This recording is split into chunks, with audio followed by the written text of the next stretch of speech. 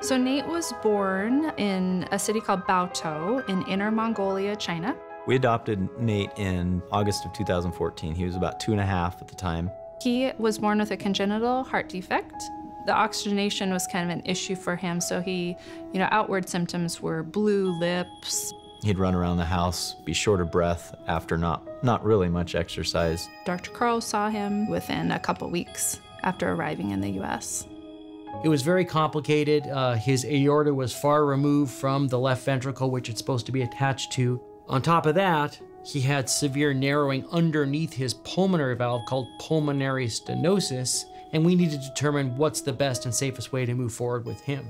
I think they were at a dilemma point. They weren't sure exactly what to do. We got the data from China and some of the data we collected here, and it was still somewhat complicated as heart disease into determining how to move forward based on the interventions he already had. Dr. Garavedian brought it to us as the best decision to have a 3D model made.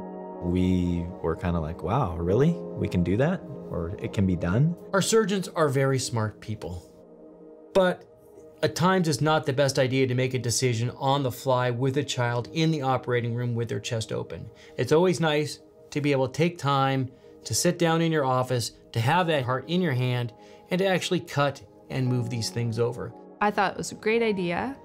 My first question, though, was, will insurance cover this?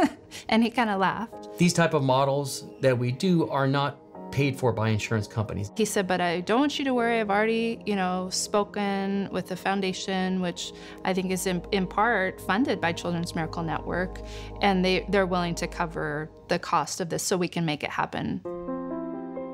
We brought him in. They had him checked out and, made sure everything was ready to go. And we performed something called a Rastelli operation, which was a safer operation than the other operation based on the information that we gathered by having the heart in our hand and actually practicing outside of the body. I think that's probably good. I don't think you're gonna drink that much water. Here you go. Let me hold your car with you so you don't spill it. Next room. He didn't want to hold the water. He didn't want to spill it. He was trying to hold his car while he was drinking his water. We had a little bit of an accident. He's now 5 years old after he's had his surgery and doing well. He's always talking. Nate has an excellent prognosis at this point. His heart has been completely repaired, and the way that his heart is at this point can really last him for the rest of his life. Feel your heart beating? Boom, boom. Having a partnership with Children's Miracle Network Hospitals has been very helpful for us.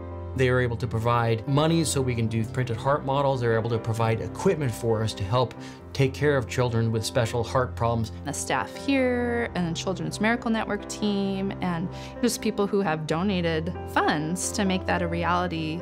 And for our family, what a gift that is to us as a family and just to Nate too.